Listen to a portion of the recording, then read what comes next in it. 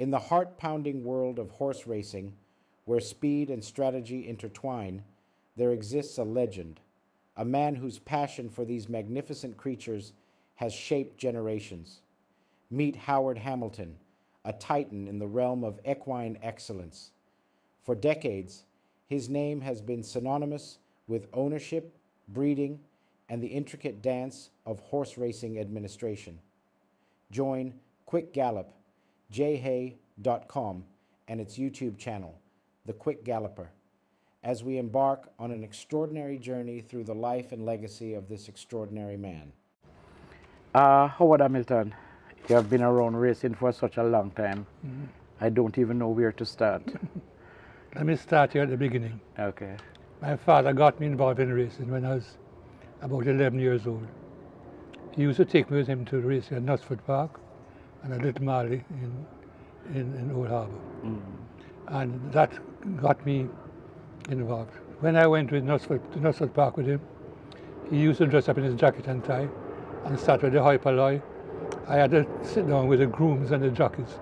So I learned a lot about the intricacies and the hard part of racing from those who were the real involvers, the jockeys, the grooms and the trainers.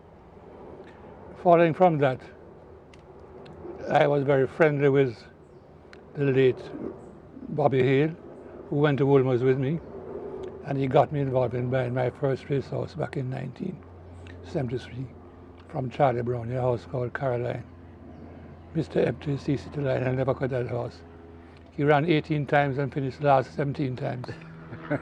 He was trained by Wallace Nichol. You remember he was apprenticed to Sidney Watson from Pat Strong's stable. And from there on, I got involved with Dickie Jackson at Bowden Estate, and I bought some horses from him, Moselle, and a number of other horses from him. And Moselle was one of the really interesting horses I owned. His front legs were a bit shorter than his back legs, but Moselle really gave me a lot of pleasure. From there I bought other horses, El Cordilla, Beaujolais, and I used to name all my horses after wines. So you remember Mont d'Or, Volney, and a whole range of other horses. But, so you're a Kingstonian? Yes. You're born and bred in Kingston? I was born in St. Mary, Lucky Hill, and moved to Kingston when I was about 10 years old. Moved to Port Antonio first when I was about 10 years old. Luckily won a scholarship to go to Wolmer's, one of the 6 government scholarships offered then. At Wolmer's, that's where I met Bobby Hale. And he was a 440 runner, and he used to be exercising every day at the race at the sports field in Wolmer's. Wolmer's was the foundation of all my education, and I owe so much to them, so much so that all my racing colours are maroon and gold in memory of the beautiful days I spent at Wolmer's and how much I learned from them. Okay, so you went to Wolmer's, you got into racing. Tell me about your corporate life, because you have held some major positions over the years. Well, I was lucky to win a Shell scholarship to go to the University of West Indies after I graduated from Wolmer's. The most satisfying job I had then was when I left Wolmer's. I taught for 2 terms at Arden High School, which is a co-ed school.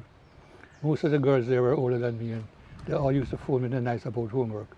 And I knew it wasn't homework they were really interested in. Anyhow, that was, and then the headmistress there was a Mrs. Olson, who helped me in my spiritual life, gave me a Bible to read and had me doing morning service at the school.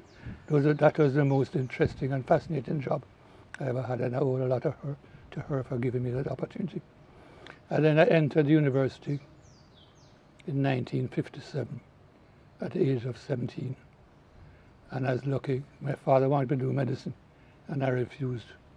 In fact, he asked me what I wanted to be in life, and I said I want to be a chef. And he asked me if I was mad. I was going to be a doctor or a lawyer. So I struck those 2 things off my list. Studied botany, zoology, and chemistry at Wolmer's, based on the Shell scholarship which I had. In the summer holidays, I worked at Shell, and I used to pay me some good money for the holiday work there. And following my graduation, I joined Shell immediately after that, and joined in the chemicals department, where I rose to chemicals manager. In 1976, I was appointed general manager of Shell, the youngest and only Jamaican ever to be appointed to that position. And I think I did a great job there. I built up Jamaican Shell Enterprise and the Caribbean, got involved in the management of the Caribbean Shell establishments also, and built up Shell Jamaica to be the top Shell corporation in the Caribbean. So I had some successes there which remain part of my legacy in the corporate world. In fact, I then became a president in the Jamaica Chamber of Commerce, and the government recognized my contribution to the business community by awarding me a national honor, the Order Distinction Commander class.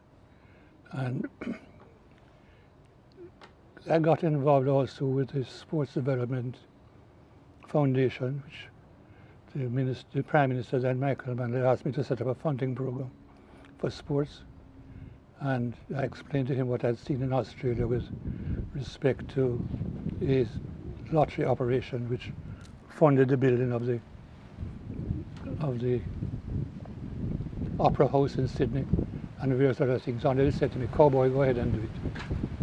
Then I said to him, but boss, you have already established that you're going to ban lotteries. He said, "No, I'll ban lotteries from being operated by the government, but I didn't ban lotteries from being operated by the private sector.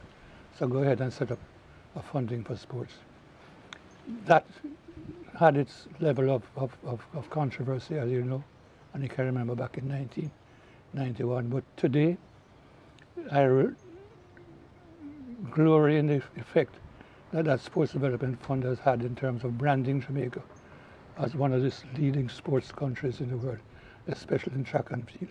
Mm-hmm. The fund was responsible for sending the Reggae Boys to play in the World Cup, historical. We paid the coaching fees for the coach then Simoes, and that remains part of my legacy in sports, although my contribution there has never been recognized. You know, Carl, I've never been invited once to this Sportsman Year function put on by RJR. Never once been recognized for the contribution I've made in the development of sports through that Sports Development Fund, which still remains the hallmark and the watershed of sports development in Jamaica today. And people can attest to that in terms of how we've been in Jamaica. You mentioned your time at Shell. Mm-hmm. Did you have anything to do with the then now defunct Shell Shield? That was part of my legacy at Shell. We had a general manager from Australia who was fantastic about cricket and had an interest therein. And I went to him and said, "Look, we need to develop a interterritorial tournament that can build our cricketers and put us on the map in terms of development of cricket." And that was the genesis of the Shell Shield program. When he left Shell, I took it over and built it up to what you know was one of the most successful intercontinental programs. Fortunately, I was transferred to the Bahamas in 1983, and the general manager who took over from me did not have the same passion for the Shell Shield. And it was Franz Botek, the late Franz Botek, then who transferred the sponsorship to Denton Geddes.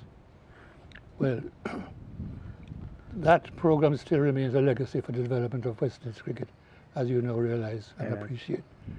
Unfortunately, I never had a program against this, so like that again ever. And of course, cricket West Indies is no longer where it used to be.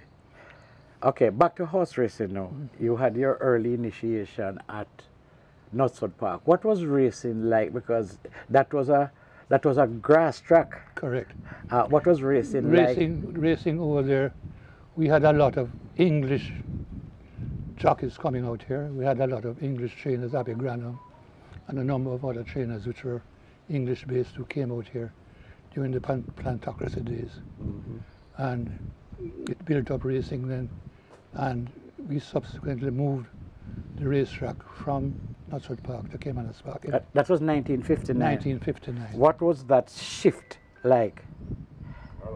Well, we moved from grass racing to sand racing, mm-hmm. which created a different kind of horses.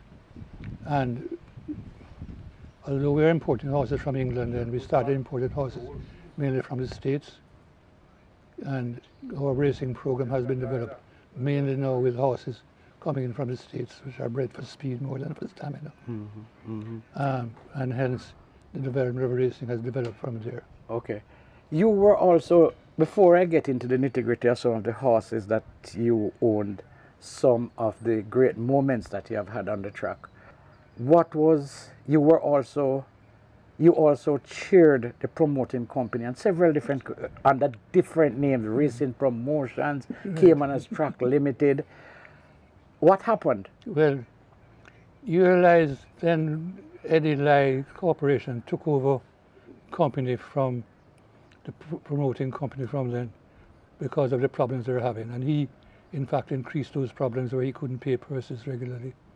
And the government decided to take over the racetrack from them under a program for the involvement of the racing people, the jockeys, the grooms and whatnot. And a share program was established where all of them were allocated shares. The jockey club was allocated 3 shares. The breeders, the owners, the trainers, the grooms, the jockeys, all of them were allocated shares. And that was the formation of Racing Promotions Limited. That was chaired at the beginning by Maya Matalan, the late Maya Matalan. And we had a problem then because the bookmakers were controlling about 80% of the sales, which we had to lobby the government to introduce a special tax on the bookmakers to assist us with purse payments then. So from those days we were having problems with purses. They established a betting levy scheme which was operated by the Racing Commission. And I used to gazette every month additionals to purses. Unfortunately, that funding went through the consolidated fund, which took forever to come to Racing Promotions. And we incurred a lot of interest charges at the bank for the overdraft, which we had to pay because we had to pay the purse established each month by them. That was subsequently changed when Don Chensi became chairman of Caymanas Track Limited, and there's a transition from Racing Promotions Limited. Racing Promotions Limited was declared bankrupt by the government, headed by Edward Siaga then. And I remember we had tried to put in a new tote machine back in 1984, which we had leased on a lease agreement, and the bank, National Commercial Bank, had agreed to fund the leasing program. And the then government refused to allow us to do that because they claimed it would be a drain on their national foreign exchange. Seymour Mullins was Minister of Finance, that we eventually got the funding to put in a new tote machine, which created a major difference in terms of the betting handle and whatnot. The company was changed from Racing Promotion Limited, that I was chairman of, and had, when I was transferred to the Bahamas, I resigned as president then, and it was taken over by, I'm not quite sure who, but the government became more involved in it. I've been declared as bankrupt under the chairmanship of Dennis Layla, then was chairman of the Racing Commission. What would you say were your successes and your failures working with and at times heading the promoting company to what we have now? One of the important things we did was to establish a revolving loan fund, which Racing Promotions put a sum of money into.